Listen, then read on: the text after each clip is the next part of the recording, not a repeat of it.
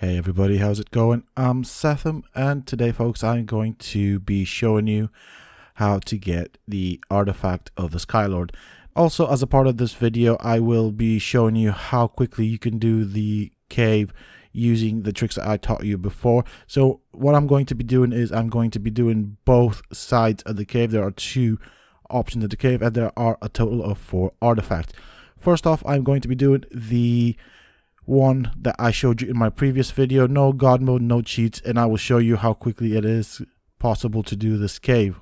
Afterwards, I will be looking at the second option on the cave and how to get the artifact of the Skylord, as well as what you need to know and what you need to avoid. So if you find yourself enjoying this video or find the information in this video useful, please don't forget to support me by hitting that like button, subscribe to the channel if you're new, and why not check out some of my other videos, who knows, you might just enjoy them. So here we have to introduce a password by pressing the buttons. The password is Grata. The first A has a little funky thing on top of it, and I'm going to show you how to get to all of the letters. And as it currently stands, there is only this method with the climbing picks to do it, because that corner is still glitched, and I'll show you exactly what I mean. So we want this letter right here, the A with the thing on top of it. Be careful around that corner. That is the corner that is glitched. If you touch that corner, you will get stuck in it, and unless you have access to admin commands, you won't be able to get out. So very, very careful there. Let's press the final letter. Then we're going to go down into the fire portion of the cave. Here I'm going to use the exact trick that I did before. We're going to be using the climbing picks to get around the room without activating the fire trap. So you want to go around the left, stick to the wall as much as you can, touch it if you can. There's my body from last time. Press the button and then up the wall and all the way around it. So I'm gonna use the climbing picks to get around this room without actually touching any of the items in the room that may trigger the fire. As you can see, the gate is open, and there we go, I am in. From this point on, you don't have to do that if you have the aberration stuff. As you can see, I'm making my way as quick as I can through this cave, so I'm going to try and speed run it. Now, just around this corner, there is an artifact, or sorry, I meant a loot crate that does drop some stuff. Normally, it's not anything good, but you can pick it up safely because it is not booby-trapped. So I'm going to make my way up the wall using the climbing picks.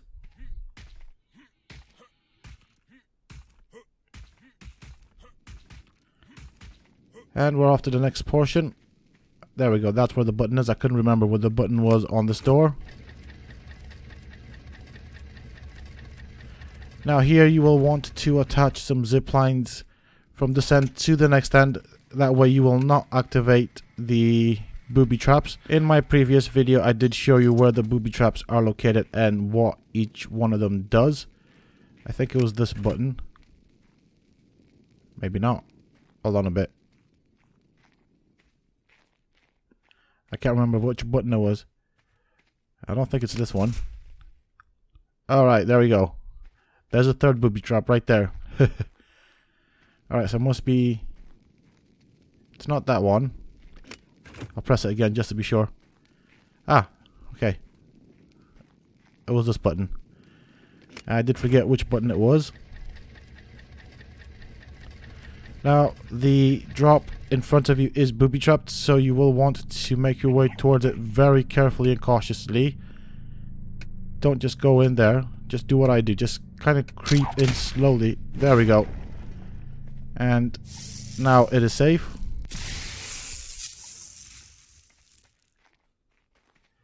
Around this side, second button opens the door. First one drops grenades, if you remember from my previous video. And we are now at the maze. If you haven't seen my previous video, just follow what I do. Otherwise you will get lost in this maze. So we want... Okay, that's the door that we want to open. So remember, it's the first button on that one. We're going to make our way deeper in. Be careful, there might be some bad stuff. I'm going to press the button to my right, that one. I'm just gonna get my stuff ready. Okay, that doesn't do anything, so it's this one. We're gonna go this way. And I think, if I remember correctly, it's the button on the right here. And here it is the middle button out of the 3 switches. So we're gonna go this way. Over here you will have some nasties greeting you, so do be prepared. There we go, there's the bat.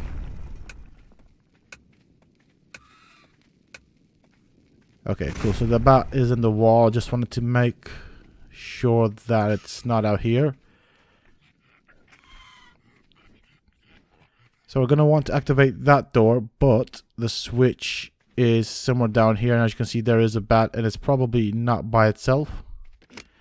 Here's a button for that door. Alright, there we go, bat down, and that's it. From here on, you should see a hole in the floor, and we're going to go down that hole, that drop. This is the one. And over here it is fairly safe. You don't need a zip line, you can just jump across. Be careful not to jump down there, because it's going to be a pain getting out if you don't have climbing picks. Here is the first artifact of the video, as you can see. So this is the artifact of the clever.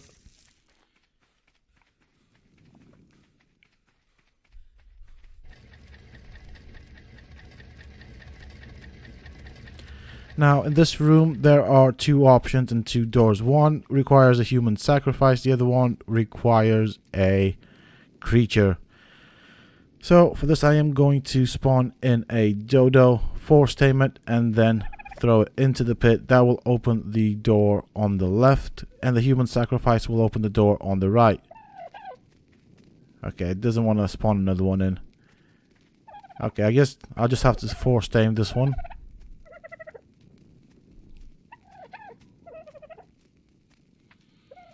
Okay, he's just walked away, so I'm just gonna creep up behind him, and like so.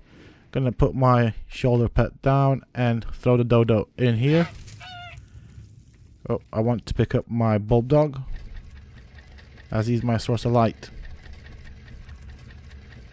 Alright, now, if you run across the ground here, you will activate a lot of triggers, which will in turn drop a lot of bad creatures on your head. So the best way around it, if you have the option, is use the climbing picks. As you can see, I have not yet activated any trap, and you won't activate any traps until you get out, as you will see as I make my way towards the chamber where you will have the boss fight. So I'm just gonna regain my stamina here and then continue making my way around.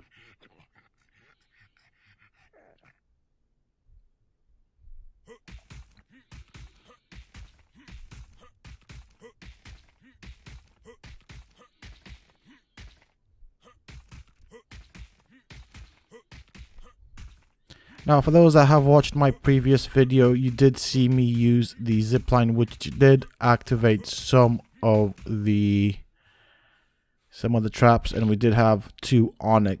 As you've seen on that first section, there was nothing to worry about. So it does seem like using the climbing picks is the best method of getting around this corridor.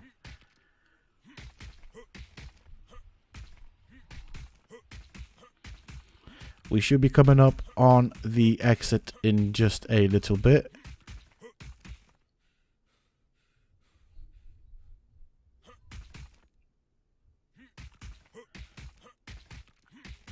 Alright, I think we are fairly close now, but I just need to regain some stamina.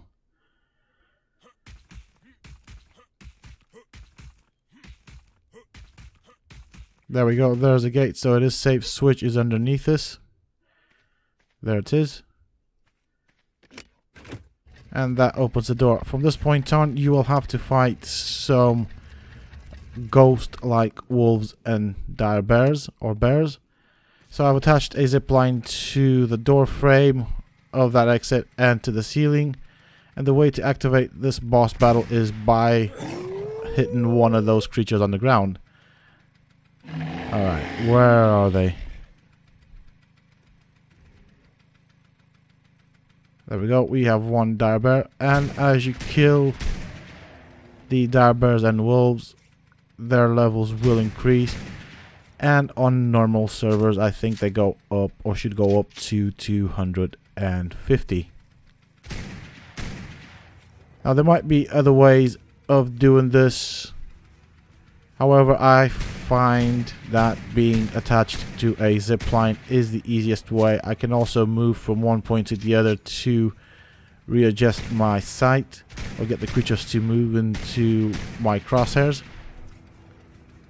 There we go, that's level 100.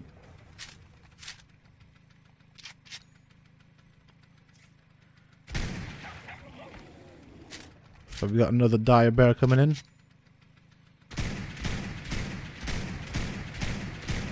That's 150. We've got another wolf. So as you can see, sometimes you may need to readjust your position. However, and to me, the zipline is simply the most convenient way of doing this.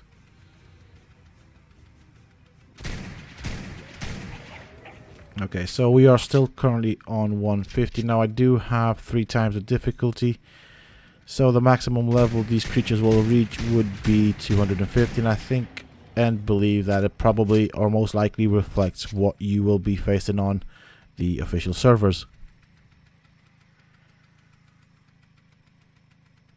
There's another one. Okay, he's hidden behind the tree.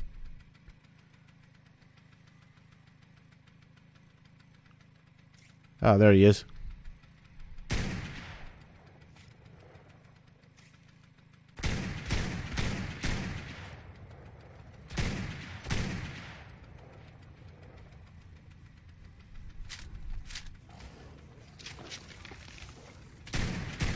Okay, huh. That's dead. I didn't realize that was dead, but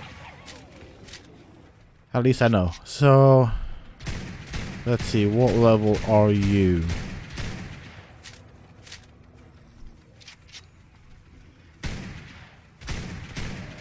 $250. So we are nearly finished with this boss battle, if you can call it that. After you defeat the wolves and bears, you will then be able to access the last 2 artifacts of this cave, which should be somewhere on my right. There we go.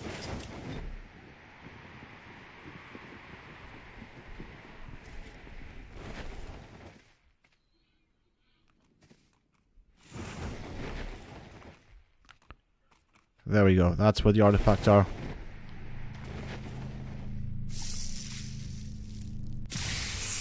Okay, with that being said and done, I am going to show you how to get out of the cave.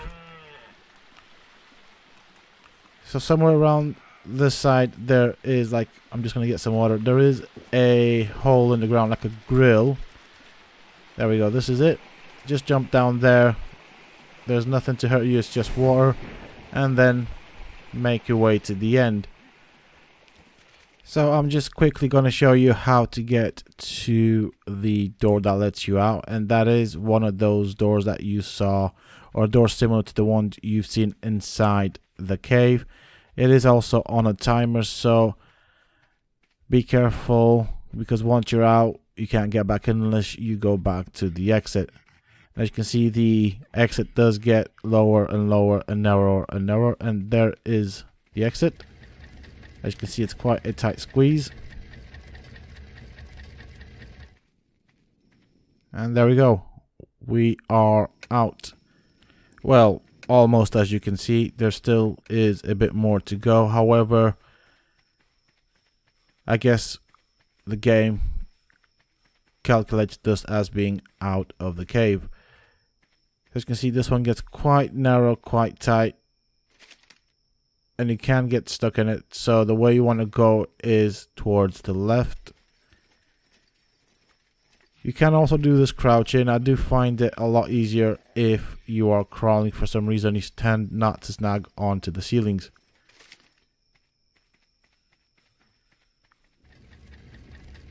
Okay, back at the fire chamber. This time we are going to take the second route. I'm going to show you how to navigate around the room without activating the traps, the fire.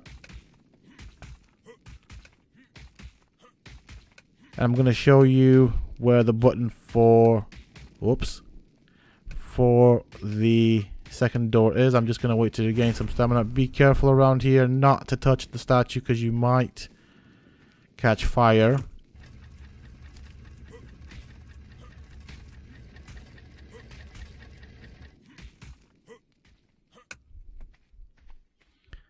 At this point you will need some scuba gear, so you'll need a scuba tank and some flippers or a lot of oxygen, but I wouldn't invest my point in oxygen, so therefore I recommend some flippers and a scuba tank. It is a bit of a long swim, but it's not that complicated.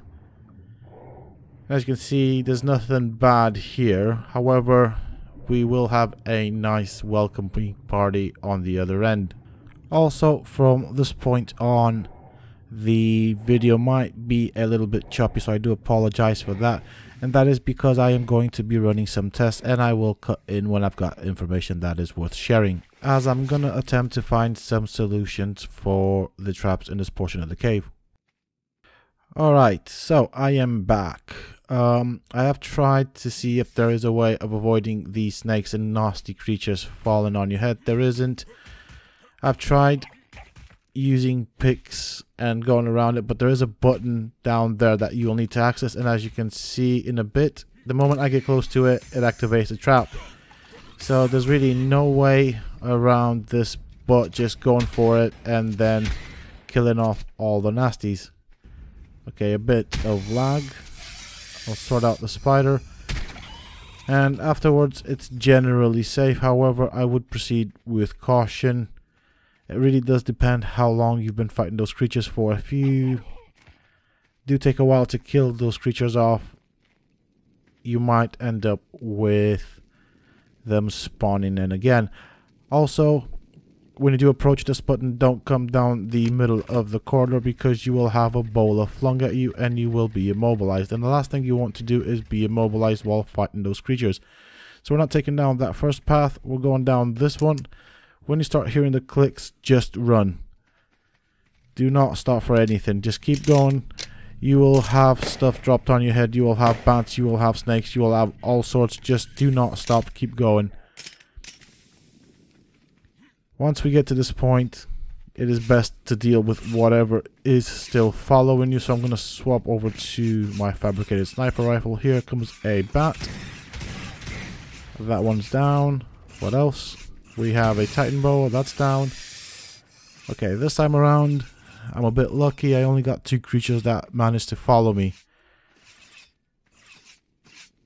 Most of the creatures got stuck or got left behind, so that is good for us. So we want to go into that room that I just showed you before, right here. So this is the room that we want to enter. And as you can hear, there are spikes going on and off. So the entirety of the floor is pretty much covered in spikes. The button for that door is here. And I'm just going to run in there, try and get to the button, press this button over here. I am probably going to get stung a couple of times, but I do have medical brews with me and decent quality armor. I'm gonna spend some time healing here, and once I am healed, I'm gonna show you guys how to do the next portion. And this, my friends, is the trickiest part of the entire cave. There are a series of switches or buttons that we need to press in a specific sequence, and I am going to talk you through it. So I'm just gonna wait for my health to regen. And afterwards, I'm going to show you and talk you through what we need to do in this specific portion of the cave. So we're going to press this button first. From the moment you press this button, you are on a timer, so you need to run Second button is over here. Press that do not stop. We're not going to pick up that drop. Third button, second button here, first button. Then we run all the way back to where we entered this room. And the doors that were here are now up. So we'll press this button, and this button. Wait for this door to go, or sorry, go up. And then just make a complete run for it. At this point, around here, there is a trigger for some bats. As you can see, you get stuff flung towards you. And I kind of got stuck in web thanks to the spiders. Whatever you do, do not stop to fight the creatures until you have entered the room that you've seen me enter in this video. Okay, in this segment, I'm going to show you two things. So yes, I am doing that run again. I have gone back to start it all over again and show you what happens if you do miss that gate the first time around. Also, I am going to show you in this segment of the video how to work around that section that drops the creatures in front of you with the intention of stopping you from getting to the gate. So I am going to make my way to the last three switches. I'm going to press this one, and the final switch. Once the gate is up, I suggest sticking to the right side of the wall. Try and hug the right side of the wall, especially before that jump. So around here you want to be on the right side, and as you can see, it has not triggered the trap. But if you do miss the gate the first time, this is what happens. It will not open. So I think this only opens once a day. Okay, we've got a Titan boa coming this way. I'm going to clear out the Titan boa, and I think I've activated some booby traps. It's alright. We'll deal with that. Oh, okay, now I activated them. Never mind. Right, I'm going to wait for this to clear out. I'm going to clear out the Titan boa. Then I'm going to ghost my way through that door and show you how to proceed afterwards. Okay, that has now cleared.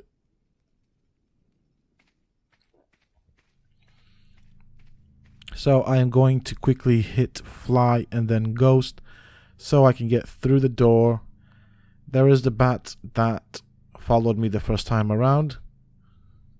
So there we go. I think I should be alright from this point on.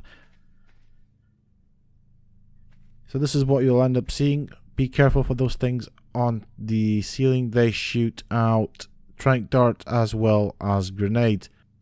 Okay, so here is the button for the door at the end of this corridor. However, I'm not going to press it just yet because I want to show you something.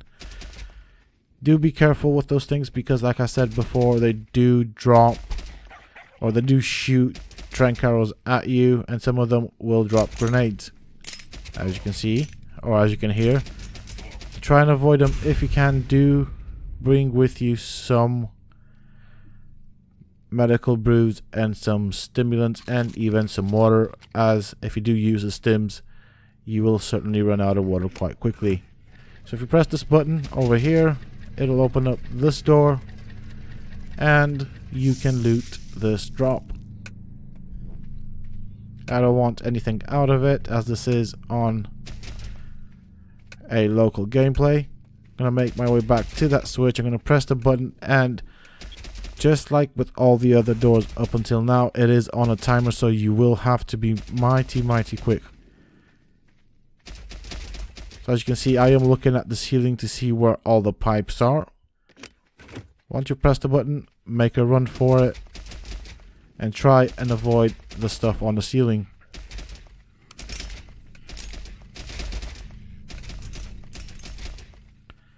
Okay, there we go. Once you are through, if you've been hit by trank darts, use some stims, get some water, regen yourself if you need to. Make sure you are fully loaded because around the corner we have guests. So I'm going to try and pull them in one at a time, as I don't want to fight them all at the same time. So one scorpion down. We've got a spider coming. You can also use that corner just like I did to prevent yourself from being webbed, as that's a thing you don't want to find yourself in, especially if you do manage to aggro all the stuff you want to be mobile. So we've got a bat and a arthropleura. Chances are there is a second arthropleura there. So I'm going to try and get these guys at a distance. I'm so glad that second bullet didn't hit the arthropleura. Right, bat down. I'm going to reload just to make sure I've got enough bullets. Let's see. Alright, so that one landed. Arthropleura down. Is there anything else coming? I can see something moving. There we go. Okay.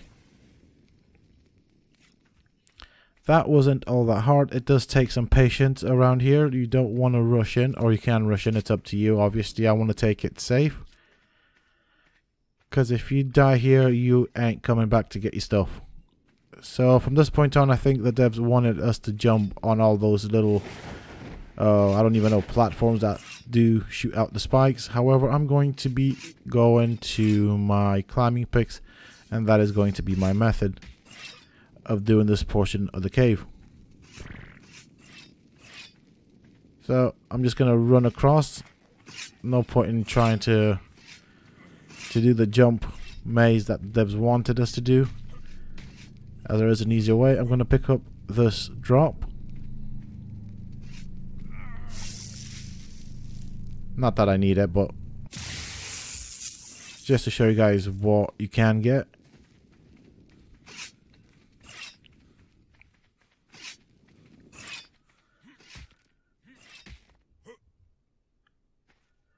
Okay, so the artifact of the Skylord is quite close to us. It is just around here. And there we have it. One artifact of the Skylord. From this point on, the rest of the maze is quite easy. However, for those that want to see the other side of the maze with the human sacrifice, I am going to put myself in God mode and put myself as a sacrifice to show you guys what it looks like and what you can find. And there we go. I have now sacrificed myself, so we are now going down the right side. Alright, so I'm going to neighbor walking just so I can do this portion as normal. Here, once you go in, you need to sprint for it and do not stop until you reach this point, because if you do, you will become a human pancake. Now I know it looks like it hasn't shut fully, but if I try and go through it, it will not allow me, so it will crush you. And as I said before, if you die at this point, you won't be able to get back in to get your stuff. And there is a second portion just like the one before, with the walls that close in. We'll press the button, and this will lead us into the main chamber where we fought the wolves. As before, I have attached a zip line to the pillar of the door frame that leads into this room, and unlike last time, instead of going for the ceiling, I went for the furthest wall, so that I am slightly lower and therefore have a better aim on the creatures. And if this is the first run of the day that you're doing in this cave and you take this option, you will have to fight the dire wolves and bears. However, if this is the second consecutive run, chances are you won't have to fight them. I do not know what the respawn timers for the boss is in this particular instance. However, I am assuming that it might possibly be somewhere once a day. Well, that is it for this video, folks. That is how you get these artifacts. The first time you do it, it might be a bit tricky. However, the more you practice, the better you get at it. And as you've seen, it can be done fairly easily.